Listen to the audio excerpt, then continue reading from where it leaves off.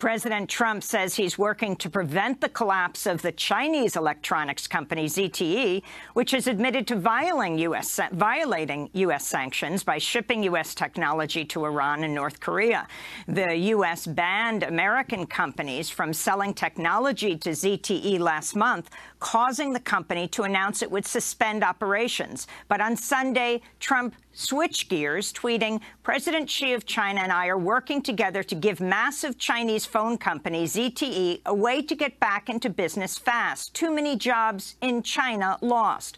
Commerce Department has been instructed to get it done," he said.